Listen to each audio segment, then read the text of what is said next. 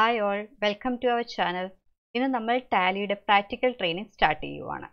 അപ്പോൾ നമ്മുടെ ഇന്നത്തെ ക്ലാസ്സിൽ ടാലി ഇൻട്രൊഡക്ഷനും കമ്പനി ക്രിയേഷനുമാണ് ഞാൻ പറയാൻ പോകുന്നത്. അപ്പോൾ നമുക്ക് സ്റ്റാർട്ട് ചെയ്യാം. എന്താണ് ടാലി ERP?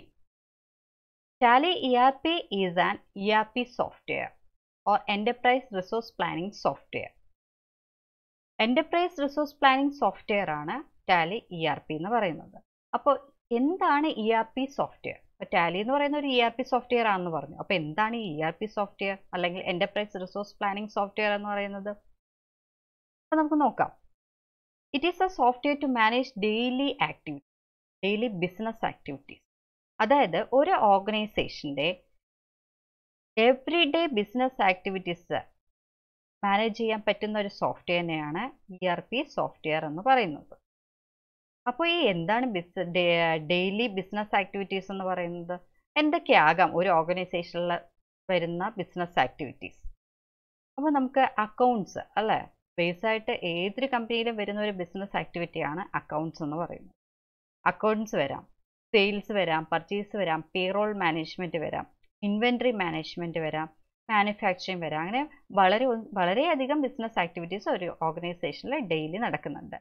അപ്പോൾ ഈ എല്ലാ ബിസിനസ് ആക്ടിവിറ്റീസിനെ ഇൻ്റഗ്രേറ്റ് ചെയ്ത് ഒറ്റ സോഫ്റ്റ്വെയറിൽ മാനേജ് ചെയ്യാൻ പറ്റുവാണെന്നുണ്ടെങ്കിൽ അതിന് പറയുന്ന പേരാണ് ERP സോഫ്റ്റ്വെയർ. അപ്പോൾ മനസ്സിലായല്ലോ, ടാലി എന്ന് പറയുന്നത് ഒരു ERP സോഫ്റ്റ്വെയർ ആണ്. ERP സോഫ്റ്റ്വെയർ എന്ന് പറയുന്നത് ഒരു ഓർഗനൈസേഷനിലെ എല്ലാ ബിസിനസ് ആക്ടിവിറ്റീസിനെയും ഒരുമിച്ച് ഇൻ്റഗ്രേറ്റ് ചെയ്ത് ഒരു യൂണിറ്റാക്കി കൊണ്ടുവരാൻ പറ്റുവാണെന്നുണ്ടെങ്കിൽ അതിന് പറയുന്ന പേരാണ് ERP സോഫ്റ്റ്വെയർ എന്ന് പറയുന്നത്. അപ്പോൾ ഇതിൻ്റെ കുറച്ച് ഫീച്ചേഴ്സ് നമുക്ക് നോക്കാം. ഇപ്പോൾ ടാലി എന്ന് പറയുന്നത് ഫാസ്റ്റസ്റ്റ് സോഫ്റ്റ്വെയർ ആണ്. വളരെ അഫോർഡബിൾ ആയിട്ടുള്ള ഒരു സോഫ്റ്റ്വെയർ ആണ്.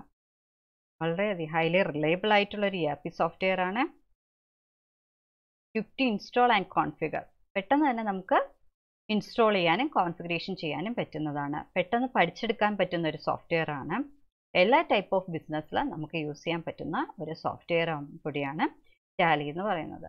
അപ്പോൾ വളരെയധികം രാജ്യങ്ങൾ അക്കൗണ്ട്സിന് വേണ്ടിയിട്ട് മെയിനായിട്ട് ടാലി സോഫ്റ്റ്വെയർ യൂസ് ചെയ്ത് വരുന്നുണ്ട്.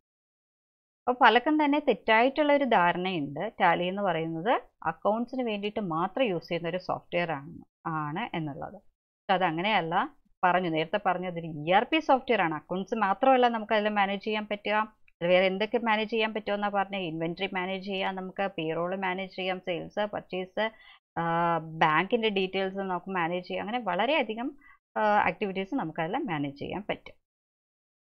പിന്നെ ടാലിയുടെ ഒരു സ്റ്റാർട്ടപ്പ് സ്ക്രീൻ എങ്ങനെയായിരിക്കും എന്നുള്ളത് ഞാൻ ജസ്റ്റ് ഒന്ന് കാണിച്ചു തരാം. സ്റ്റാർട്ടപ്പ് സ്ക്രീൻ എന്ന് പറയുമ്പോൾ ടാലിയുടെ ഹോം പേജ് എങ്ങനെയായിരിക്കും നമുക്ക് ഡിസ്പ്ലേയിൽ വരുന്നതെന്ന്. ഇതായിരിക്കും നമ്മുടെ ടാലിയുടെ ഹോം പേജ്. അതായത് ടാലി നമ്മൾ ഓപ്പൺ ചെയ്ത് വരുമ്പോൾ തന്നെ വരുന്ന ഫസ്റ്റ് സ്ക്രീനാണ് ഈ കാണുന്നത്, സ്ക്രീനിൽ കാണുന്നത്. അപ്പോൾ ഈ സ്ക്രീനിൽ പല ഏരിയാസ് ഉണ്ട്. ഓരോ ഏരിയാസിനെയും നിങ്ങൾക്ക് ജസ്റ്റ് ഒന്ന് പരിചയപ്പെടുത്തി തരാം. ഫസ്റ്റ് ഏരിയ എന്ന് പറയുന്നത് ഹൊറിസോണ്ടൽ ബട്ടൺ ബാർ. അപ്പോൾ ഹൊറിസോണ്ടൽ ബട്ടൺ ബാറിൽ കുറച്ച് ഓപ്ഷൻസ് അവിടെ കാണാം. Tally shopper, language, keyboard etcetera എന്ന് പറഞ്ഞ് കുറച്ച് ഓപ്ഷൻസ് കാണാം. അപ്പോൾ മെയിനായിട്ടും ഹൊറിസോണ്ടൽ ബട്ടൺ ബാറിൽ വരുന്ന 1-2 ഓപ്ഷൻസ് എന്ന് പറയുന്നത് ലാംഗ്വേജ്. അതായത് നമുക്ക് ലാംഗ്വേജ് മാറ്റാനായിട്ട്, അപ്പോൾ ഡിഫോൾട്ടായിട്ട് ബൈ ഡിഫോൾട്ട് ഇംഗ്ലീഷ് ആയിരിക്കും. അതിന് ഇംഗ്ലീഷിൽ നമുക്ക് വേറെ ഏതെങ്കിലും ലാംഗ്വേജ് ആക്കണമെന്നുണ്ടെങ്കിൽ ആക്കാം. അതുപോലെ ഹെൽപ്പ് എന്ന് പറയുന്ന ടാലി ഹെൽപ്പ്, എല്ലാ സോഫ്റ്റ്വെയറിൽ ഹെൽപ്പ് എന്ന് പറഞ്ഞൊരു ഓപ്ഷൻ ഉണ്ടാവും അല്ലേ. ഇപ്പോൾ ടാലിയുടെ ഹെൽപ്പ് ഓപ്ഷനാണത്. കുറച്ച് ഓപ്ഷൻസ് ആണ് ഹൊറിസോണ്ടൽ ബട്ടൺ ബാറിലുള്ളത്. സെക്കൻഡ് ഏരിയ എന്ന് പറയുന്നത് vertical button bar.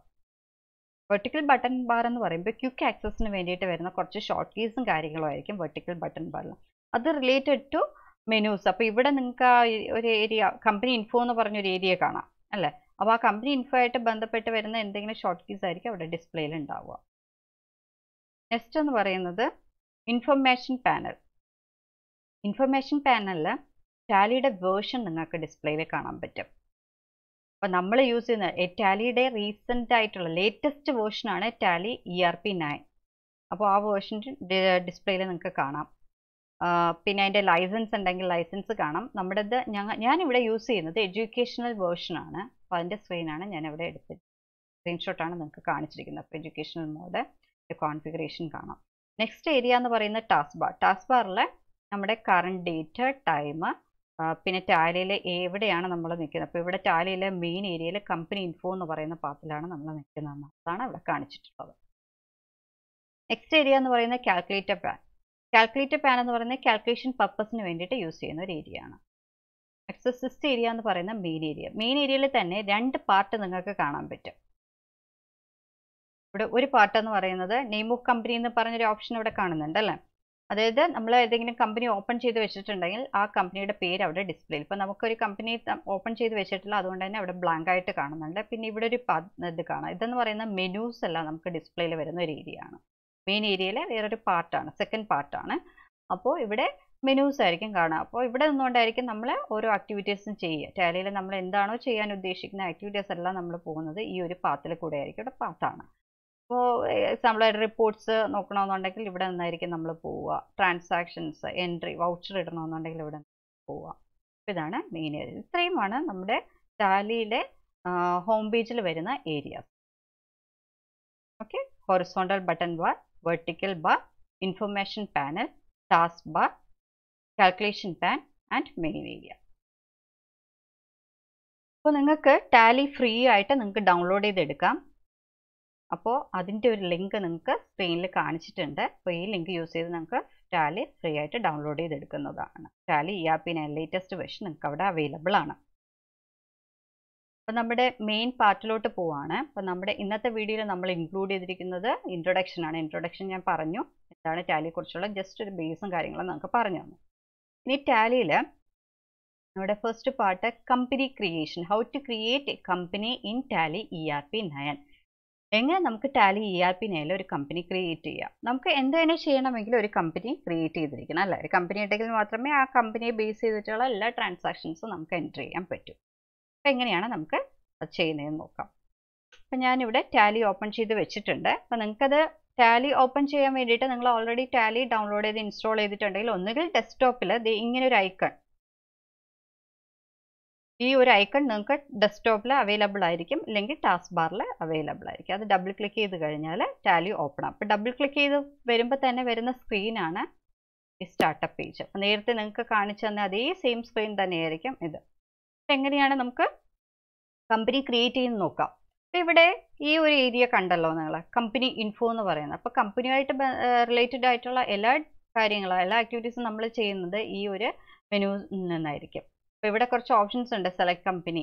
Select company എന്ന് പറഞ്ഞാൽ കമ്പനി ഓൾറെഡി ക്രിയേറ്റ് ചെയ്ത കമ്പനി ആണെന്നുണ്ടെങ്കിൽ നമുക്ക് സെലക്ട് ചെയ്തെടുക്കാൻ വേണ്ടിയിട്ടാണ്. Login as remote user. Login as remote user എന്ന് പറയുമ്പോൾ നമ്മൾ ഒഫീഷ്യലി ടാലി യൂസ് ചെയ്യുന്ന സമയത്ത് മൾട്ടിപ്പിൾ യൂസേഴ്സിന്, അതായത് സെർവർ യൂസ് ചെയ്ത് മൾട്ടിപ്പിൾ യൂസേഴ്സിന് പ്രൊവൈഡ് ചെയ്തിട്ടുണ്ടാവും. അപ്പോൾ അതിൻ്റെ യൂസർ നെയിം പാസ്വേഡും ഒക്കെ കൊടുത്തിട്ട് നമുക്ക് ലോഗിൻ ചെയ്യാൻ വേണ്ടിയാണ് ലോഗിൻ ആസ് റിമോട്ട് യൂസർ പറഞ്ഞത്. പിന്നെ കമ്പനി ക്രിയേറ്റ് ചെയ്യാനുള്ള ബാക്കപ്പ്. ഇപ്പോൾ നമുക്ക് സിസ്റ്റത്തിന് എന്തെങ്കിലും റിപ്പയറിങ്ങോ എന്തെങ്കിലും സംഭവിക്കുവാണെങ്കിൽ നമ്മൾ ചെയ്ത ഡേറ്റാസ് ഒന്നും ലോസ് ആകരുത്. അപ്പോൾ ഡെയിലി വേണമെങ്കിൽ എല്ലാ ദിവസവും ട്രാൻസാക്ഷൻസ് എൻ്റർ ചെയ്തതിന് ശേഷം നമുക്ക് അതിൻ്റെ ബാക്കപ്പ് എടുത്ത് വയ്ക്കാം. അതിന് യൂസ് ചെയ്യുന്ന ഒരു ഓപ്ഷനാണ് ബാക്കപ്പ്. റീസ്റ്റോർ എന്ന് പറയുമ്പോൾ ബാക്കപ്പ് ചെയ്തിരിക്കുന്ന ഫയലിനെ നമുക്ക് റീസ്റ്റോർ ക്വിറ്റ്. അപ്പോൾ ക്വിറ്റ് ചെയ്യാൻ ഒന്നുകിൽ ഈ ഒരു ഓപ്ഷൻ ക്ലിക്ക് ചെയ്യാം, ഇല്ലാന്നുണ്ടെങ്കിൽ നിങ്ങൾക്ക് എസ്കേപ്പ് ബട്ടൺ യൂസ് ചെയ്യാം. ടാലിയിൽ എസ്കേപ്പ് ബട്ടൺ യൂസ് ചെയ്ത് കഴിഞ്ഞാൽ ക്വിറ്റ് ആണ്. അപ്പോൾ നമുക്ക് എങ്ങനെയാണ് കമ്പനി ക്രിയേറ്റ് ചെയ്യുന്നത് നോക്കാം. അതിന് മുന്നേ ഇവിടെ നിങ്ങൾ ഞാൻ മൗസ് മൂവ് ചെയ്യിക്കുമ്പോഴേക്കും ഡൗൺ ആരോ അല്ലെങ്കിൽ അപ്പ് ആരോ ക്ലിക്ക് ചെയ്യുമ്പോൾ ഈ സെലക്ട് കമ്പനിയിൽ വരുമ്പോൾ എസ് എന്ന് പറയുന്ന ഒരു ലെറ്റർ അവിടെ ഹൈലൈറ്റ് ആയിട്ട് കാണാം. അതുപോലെ ലോഗിൻ ആസ് റിമോട്ട് യൂസർ നോക്കുമ്പോൾ എൽ എന്ന് പറയുന്ന ലെറ്റർ ഹൈലൈറ്റ് ആയിട്ട് കാണാം. ക്രിയേറ്റ് കമ്പനിയിൽ സി ഹൈലൈറ്റ് ആയിട്ടുണ്ട്. ദാറ്റ് മീൻസ് അത് ഷോർട്ട് കീസ് ആണ്, ഹോട്ട് കീസ് എന്ന് പറയും. അപ്പോൾ ഈ ഹോട്ട് കീസ് യൂസ് ചെയ്തും നമുക്ക് നമ്മുടെ റിക്വയർഡ് പാത്ത് ആക്സസ് ചെയ്യാൻ പറ്റും. എക്സാമ്പിളായിട്ട് സെലക്ട് കമ്പനി സെലക്ട് ചെയ്യണമെങ്കിൽ നമ്മുടെ ഷോർട്ട് കീ എസ്, അതായത് നമ്മുടെ കീബോർഡിൽ എസ് എന്ന് പറയുന്ന ലെറ്റർ ക്ലിക്ക് ചെയ്ത് കഴിഞ്ഞാൽ നമുക്ക് കമ്പനി സെലക്ട് ചെയ്യാൻ പറ്റും. അപ്പോൾ കമ്പനി ക്രിയേറ്റ് ചെയ്യണമെങ്കിൽ നമ്മുടെ കീബോർഡിൽ സി എന്ന് പറയുന്ന ലെറ്റർ ക്ലിക്ക് ചെയ്ത് കഴിഞ്ഞാൽ നമുക്ക് കമ്പനി ക്രിയേറ്റ് ചെയ്യാൻ പറ്റും. അതാണ് ഹോട്ട് കീസ് എന്ന് പറഞ്ഞ് ഉദ്ദേശിക്കുന്നത്. അപ്പോൾ എങ്ങനെ കമ്പനി ക്രിയേറ്റ് ചെയ്യുന്നത് നോക്കാം. കമ്പനി ഇൻഫോ എന്ന് പറയുന്ന പാർട്ടിനകത്ത് ക്രിയേറ്റ് കമ്പനിക്കകത്ത് പോവുക. ക്രിയേറ്റ് കമ്പനി എടുത്തു. അതുപോലെ ഫസ്റ്റ് വരുന്ന സ്ക്രീൻ ഇവിടെ ഡയറക്ടറീസ് ഫസ്റ്റ് വരുന്ന ഓപ്ഷൻ ഡയറക്ടറി എന്ന് പറഞ്ഞ ഓപ്ഷൻ അല്ലേ. അതെന്ന് പറയുന്നത് ആ ഒരു എന്ന് പറയുന്നത് പാത്താണ്. അതായത് നമ്മൾ ക്രിയേറ്റ് ചെയ്യുന്ന കമ്പനി ഈ കാണിച്ചിരിക്കുന്ന പാത്തിലായിരിക്കും ബൈ ഡിഫോൾട്ട് പോയി സേവ് ആവും. ബൈ ഡിഫോൾട്ട് ഏതൊരു കമ്പനി നമ്മൾ ടാലിയിൽ ക്രിയേറ്റ് ചെയ്താലും എൻ്റെ സിസ്റ്റത്തിൽ ഈ ഒരു പാത്തിലായിരിക്കും പോയി സേവ് ആകുന്നത്. സപ്പോസ് നിങ്ങൾക്ക് ഈ പാത്തല്ല വേറെ ഏതെങ്കിലും പാത്ത് നിങ്ങൾക്ക് മാനുവലി കൊടുക്കണമെന്നുണ്ടെങ്കിൽ അത് എഡിറ്റ് ചെയ്ത് നിങ്ങൾക്ക് മാറ്റാവുന്നതാണ്. ഇപ്പം ഞാൻ ക്രിയേറ്റ് ചെയ്യാൻ പോകുന്നത് കമ്പനി സി കോളനിൽ, അതായത് ലോക്കൽ ഡിസ്ക് സിയിൽ യൂസേഴ്സ് എന്ന് പറയുന്ന ഫോൾഡറിൽ പബ്ലിക് ഫോൾഡറിനകത്ത് Tally.ERP 9 ഡേറ്റ എന്ന് പറയുന്ന ഒരു ഫോൾഡറിനകത്തായിരിക്കും ഞാൻ ക്രിയേറ്റ് ചെയ്യാൻ പോകുന്ന കമ്പനിയും ആ കമ്പനിയുടെ റിലേറ്റഡ് ട്രാൻസാക്ഷൻസ് എല്ലാം തന്നെ പോയി സേവ് ആകുന്നത്. അതാണ് ആ ഒരു പാത്ത് കൊണ്ട് ഉദ്ദേശിക്കുന്നത്. അടുത്ത ഓപ്ഷൻ എന്ന് പറയുന്നത് നെയിം ഫീൽഡ്. നമ്മുടെ ക്രിയേറ്റ് ചെയ്യാൻ പോകുന്ന കമ്പനിയുടെ പേര്. അപ്പം ഞാൻ എക്സാമ്പിളായിട്ട് മഹാലക്ഷ്മി എൻ്റർപ്രൈസസ് എന്ന് പറഞ്ഞ് ഒരു കമ്പനിക്ക് പേര് കൊടുക്കുവാണ്. സെയിം പേര് തന്നെ മെയിലിംഗ് നെയിമിൽ നമുക്ക് ഡീഫോൾട്ടായിട്ട് അവിടെ ഡിസ്പ്ലേയിൽ വരും. അപ്പോൾ അതായത് മെയിലിംഗ് പർപ്പസസിന് വേണ്ടിയിട്ട് കമ്പനിയുടെ മെയിൻ ആയിട്ടുള്ള പേര് അവിടെ കൊടുക്കുന്നു. സെയിം തന്നെ അവിടെ ഡിസ്പ്ലേയിൽ വന്നിട്ടുണ്ട്. ഇവിടെ അഡ്രസ്സും ഡീറ്റെയിൽസും നിങ്ങൾക്ക് കൊടുക്കാം. അഡ്രസ്സ് ടൈപ്പ് ചെയ്ത് കൊടുക്കാവുന്നതാണ്. ചോദിക്കുന്നത് കൺട്രി അല്ലേ. കൺട്രി ഇവിടെ ബൈ ഡിഫോൾട്ട് ഇന്ത്യ വന്നിട്ടുണ്ട്. നിങ്ങൾക്ക് വേറെ ഏതെങ്കിലും കൺട്രി ഇവിടെ കാണാം. ഇവിടെ റൈറ്റ് സൈഡിൽ ലിസ്റ്റ് ഓഫ് കൺട്രീസ് വന്നിട്ടുണ്ട്. അപ്പോൾ ലിസ്റ്റിൽ നിന്ന് നിങ്ങൾക്ക് വേണമെങ്കിൽ സെലക്ട് ചെയ്തെടുക്കാവുന്നതാണ്. ഇന്ത്യ തന്നെ ബേസ് ചെയ്താണ് കാണിക്കുന്നത്. സ്റ്റേറ്റ് സെലക്ട് ചെയ്യുമ്പോൾ ഇന്ത്യക്കകത്തുള്ള വരുന്ന എല്ലാ സ്റ്റേറ്റ്സും തന്നെ നമുക്ക് അവിടെ ഡിസ്പ്ലേയിൽ വന്നിട്ടുണ്ട്. ഏത് സ്റ്റേറ്റ് ആണോ നമുക്ക് സെലക്ട് ചെയ്യേണ്ടത് അത് സെലക്ട് ചെയ്ത് കൊടുക്കുക. അപ്പോൾ ഇവിടെ നിന്ന് കേരള സെലക്ട് ചെയ്ത് കൊടുത്തു. സ്റ്റേറ്റ് സെലക്ട് ചെയ്യുമ്പോൾ എപ്പോഴും ശ്രദ്ധിച്ച് തന്നെ സെലക്ട് ചെയ്യുക. കാരണം നമ്മൾ ഈ സെലക്ട് ചെയ്യുന്ന സ്റ്റേറ്റിനെ ബേസ് ചെയ്തിട്ടായിരിക്കും നമുക്ക് ടാക്സും കാര്യങ്ങളൊക്കെ കാൽക്കുലേറ്റ് ചെയ്ത് വരിക. പിൻകോഡ് കൊടുക്കുക. പിന്നെ കോൺടാക്ട് ഡീറ്റെയിൽസ്, അതിലുള്ള ഡീറ്റെയിൽസ് എല്ലാം ഫിൽ ചെയ്ത് കൊടുക്കുക എന്നുള്ളതാണ്.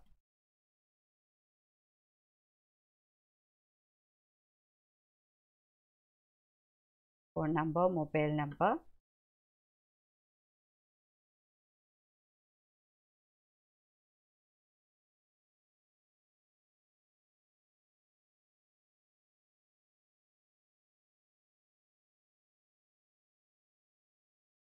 ഫാക്സ് നമ്പർ ഉണ്ടെങ്കിൽ ഫാക്സ് നമ്പർ കൊടുക്കുക. മെയിൽ അഡ്രസ്സ് ഉണ്ടെങ്കിൽ മെയിൽ ഐ ഡി ഉണ്ടെങ്കിൽ മെയിൽ ഐ ഡി കൊടുക്കുക. വെബ്സൈറ്റ് ഉണ്ടെങ്കിൽ വെബ്സൈറ്റ് കൊടുക്കുക. അപ്പോൾ ബാക്കി കോൺടാക്ട് ഡീറ്റെയിൽസ് എല്ലാം കൊടുത്തതിന് ശേഷം ഫിനാൻഷ്യൽ ഇയർ ബിഗിൻസ് ഫ്രം. അപ്പോൾ നമ്മുടെ കമ്പനിയുടെ ഫിനാൻഷ്യൽ ഇയർ ഇപ്പോൾ ട്രാൻസാക്ഷൻസ് എപ്പോഴാണോ സ്റ്റാർട്ട് ചെയ്യുന്നത്, ഫിനാൻഷ്യൽ ഇയർ എന്ന് പറയുന്നത് നിങ്ങൾക്കൊക്കെ അറിയായിരിക്കും. ഇപ്പോൾ ഫിനാൻഷ്യൽ ഇയർ എന്നാണ് ബിഗിൻ ചെയ്യുന്നത്, എന്നാണ് സ്റ്റാർട്ട് ചെയ്യുന്നത് എന്നുള്ളത് അവിടെ കാണിക്കുക. സെയിം ഡേറ്റ് തന്നെ നമുക്ക് ബുക്സ് ബിഗിനിങ്സ് ഫ്രം കൊടുക്കാവുന്നതാണ്. പിന്നെ വരുന്നത് സെക്യൂരിറ്റി കൺട്രോൾ ആണ്. നമുക്ക് എന്തെങ്കിലും നമ്മുടെ ടാലിക്ക് പാസ്വേഡ് സെറ്റ് ചെയ്യണമെങ്കിൽ സെറ്റ് ചെയ്ത് കൊടുക്കാം. അപ്പോൾ ഞാനതൊന്നും സെറ്റ് ചെയ്യുന്നില്ല. സെക്യൂരിറ്റി ഒന്നും തന്നെ ഞാൻ കൊടുക്കുന്നില്ല. നെക്സ്റ്റ് ഫീൽഡ് എന്ന് പറയുന്നത് ബേസ് കറൻസി ഇൻഫർമേഷൻ ആണ്. അപ്പോൾ നമ്മുടെ കറൻസി ആയിട്ട് ബന്ധപ്പെട്ട കുറച്ച് കാര്യങ്ങളാണ് അവിടെയുള്ളത്. അപ്പോൾ ബൈ ഡിഫോൾട്ട് ആയിട്ട് കറൻസിയുടെ ഇൻഫർമേഷൻ നമുക്ക് വരുന്നുണ്ട്. അത് കൂടാതെ നിങ്ങൾക്ക് അത് എഡിറ്റ് ചെയ്യണമെങ്കിൽ നിങ്ങൾക്ക് എഡിറ്റ് ചെയ്ത് കാണിക്കാം. ഇപ്പോൾ എക്സാമ്പിൾ പറയുകയാണെങ്കിൽ ബേസ് കറൻസി സിമ്പിൾ. നമ്മുടെ കറൻസി എന്താണ്, നമ്മൾ കൺട്രി ഇവിടെ കൊടുത്തിരിക്കുന്ന ഇന്ത്യയാണ്. അപ്പോൾ അതിനെ ബേസ് ചെയ്തിട്ട് കറൻസി എന്ന് പറയുന്ന INR ഓട്ടോമാറ്റിക്കലി നമുക്ക് അവിടെ ഡിസ്പ്ലേയിൽ വന്നിട്ടുണ്ട്. അപ്പോൾ INRൻ്റെ സിമ്പിളാണ് ഡിഫോൾട്ടായിട്ട് അവിടെ വന്നിട്ടുള്ളത്. അപ്പോൾ ആ സിമ്പിൾ അല്ല നിങ്ങൾക്ക് വേറെ ഏതെങ്കിലും സിമ്പിൾ യൂസ് ചെയ്യണമെന്നുണ്ടെങ്കിൽ യൂസ് ചെയ്യാം. അതിനെ എഡിറ്റ് ചെയ്ത് മാറ്റാവുന്നതാണ്.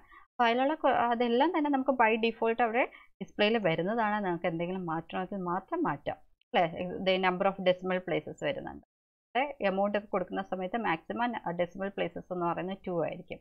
ആ ഡെസിമൽ പ്ലേസസിന് ഇൻഡിക്കേറ്റ് ചെയ്യുന്നത് പൈസ എന്ന് പറയുന്ന നെയിം യൂസ് ചെയ്തിട്ടായിരിക്കും ഇൻഡിക്കേറ്റ് ചെയ്യുന്നത്. അപ്പം അങ്ങനെ ഈ ഡീറ്റെയിൽസ് എല്ലാം നമ്മൾ ഓൾറെഡി ഫിൽ ചെയ്ത് വെച്ചിട്ടുണ്ട്. എൻ്റർ ചെയ്ത് പോവുകയാണ്. എൻ്റർ ചെയ്യുമ്പോഴേക്കും അക്സെപ്റ്റ് എന്ന് പറഞ്ഞ് ചോദിക്കുന്നത്, അതായത് ഡേറ്റ സേവ് ചെയ്യണോ വേണ്ടേ എന്നാണ് ചോദിക്കുന്നത്. അക്സെപ്റ്റ് എസ് കൊടുത്തു കഴിഞ്ഞാൽ ഡേറ്റ സേവ് ആകും, ഇല്ലാന്നുണ്ടെങ്കിൽ സേവ് ആകില്ല. തിരിച്ച് ഈ സ്ക്രീനിൽ നോ കൊടുത്തു കഴിഞ്ഞാൽ ഇവിടെ തന്നെ വരും. അപ്പോൾ സേവ് ചെയ്യാൻ ഒന്നുകിൽ അക്സെപ്റ്റ് എസ് കൊടുക്കാം, ഇല്ല എന്നുണ്ടെങ്കിൽ നമുക്ക് ടാലിയിൽ വരുന്നൊരു ഷോർട്ട് കീ ആണ് Ctrl+A എന്ന് പറയുന്നത്. നമ്മുടെ ഓഫീസൊക്കെ എടുക്കുകയാണെങ്കിൽ Ctrl+S യൂസ് ചെയ്ത് നമ്മൾ സേവ് ചെയ്യും അല്ലേ, ഡേറ്റാസ് എല്ലാം സേവ് ചെയ്യും. അതുപോലെ തന്നെ നമ്മുടെ ടാലിയിൽ സേവ് ചെയ്യാൻ യൂസ് ചെയ്യുന്ന ഷോർട്ട് കീ ആണ് Ctrl+A എന്ന് പറയുന്ന ഷോർട്ട് കീ. അപ്പോൾ അക്സെപ്റ്റ് ചെയ്തു, എസ് കൊടുക്കുവാണ്. നമ്മുടെ കമ്പനി ക്രിയേറ്റ് ആയി. അപ്പോൾ എങ്ങനെയാണ് നമുക്ക് മനസ്സിലായി കമ്പനി ക്രിയേറ്റ് ആയെന്ന്? ഇവിടെ വന്നു കഴിഞ്ഞാൽ നമ്മുടെ മെയിൻ ഏരിയ, ഇതാണ് മെയിൻ ഏരിയ അല്ലേ.